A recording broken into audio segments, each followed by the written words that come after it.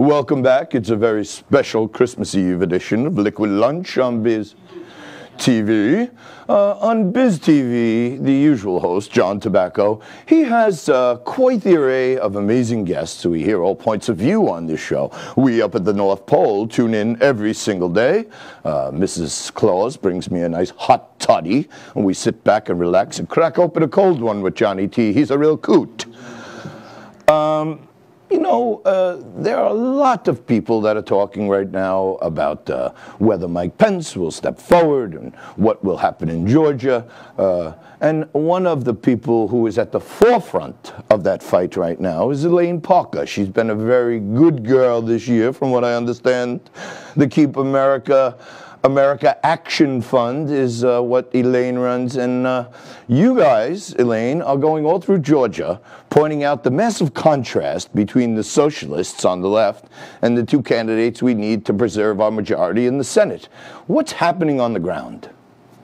Yeah, so we've been on a bus tour. We've had 2 buses on the ground in Georgia for the last week or so. Traveling almost 6,000 miles between both buses with a message that we have to keep America, America, and it starts by keeping Georgia, Georgia. And Georgians need to understand that America is on their ballot on January 5th. They've got to get out and vote for America's security. It's our personal security because liberals want to defund the police. It's our economic security because they're very clear that they want to raise our taxes. And it's our healthcare security because they want to move us down the road towards a single-payer, government-run healthcare system. And re-electing Senator Loeffler and Senator Perdue is going to create a firewall to prevent that one-party rule from happening. So it sure does seem crazy what's going on down there in Washington. This Stacey Abrams character is prancing around talking about all the votes she's collected, even though ballot harvesting is illegal in Atlanta. Are there people on the ground that feel like the election's security is going to be better than the November 3rd election? Look, my message to the thousands of Georgians that we met along the way, and we were, like I said, 20 plus bus stops. I was traveling with actually former Governor Sonny Perdue, who is also Senator David Perdue's first cousin. And we had a fantastic time. We met people who were small business owners who worked for small business owners in small towns and large towns. And what my message to them was that you've got to let whatever you feel about November 3rd and whatever your concerns are, you've got to let that go. You've got to get out and vote. You've got to bring your friends and your family and talk to them about what's on the line and what's at stake, because the reality is, if you don't show up for the game, you forfeit. So we've got to show up, and we've got to show up in numbers. And the people that I met with and talked to, they're very motivated and they're very energized, and they understand what's on the line. And there's going to be a lot of eyes on this election for sure, to ensure that all of the legal votes are counted and to ensure that everybody who wants to vote can vote. But Republicans in Georgia have got to come out. They've got to come out in big numbers, and they should come out early because anything can happen between now and January 5th. So get out and bring a couple friends with you. Talk to your friends. Talk to your neighbors. We told them, friends don't let friends vote alone. So go together. That was our primary message out there. We at the North Pole usually phone a friend when we're going to the polling booth, and I would suggest that for everyone. It's always nicer to do things in pairs, and even more if you can encourage people. On the national level, Mike Pence gave quite the rousing speech at Turning Point USA the other day, and I was stricken while watching it and preparing for Christmas by how he was not talking about how we need to come together to fight against the Democrats. He was talking about how we need to keep the fight alive for the November 3rd election, and the thing that I heard that Santa loved the most was, he said, the best days of conservatism are ahead of us. And that made me feel very strongly that he was signaling to America that this is just not over yet. What are your thoughts on the national scene?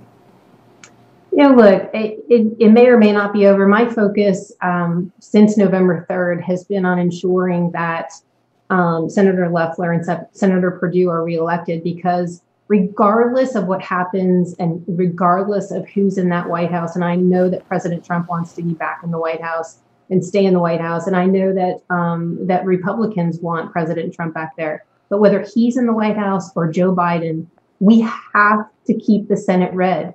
It is the only firewall. We will have no success either way. I mean, if it's a President Biden, we need the Senate majority to be in the Republican side so that all Americans' voices are heard.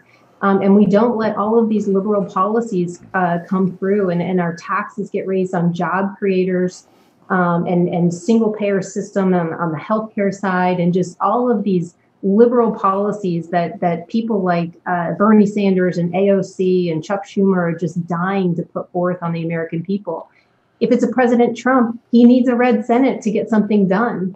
So either way, we need to keep these 2 seats. And that has been my primary focus. It is what I'm fighting for. I'm trying to educate Georgians that America is depending on them. I mean, the world is watching that little state of Georgia right now. It's pretty incredible what kind of coverage Georgia is getting right now. And the people of Georgia need to understand. And I think they do, after talking to all these people, they understand what's at stake and what it means. And I talk to a lot of people on the ground, and even though they're disappointed at the November 3rd election, they absolutely understand why divided government is going to be so important forward. Well, we herald you for your work in Georgia, and we need people right now that are specifically focused on that. And as you mentioned, if we were to lose both seats and they do somehow take the White House, the country as we know it will be changed forever. And Charles Schumer himself said, we need to win Georgia, and then we need to change America. If that's not a rallying call for Georgians to come out and be the true peaches that they are and vote heavy and vote hard, I don't know what is, because we all love this great country. Not many more than you, Elaine. Thank you very much for joining us today.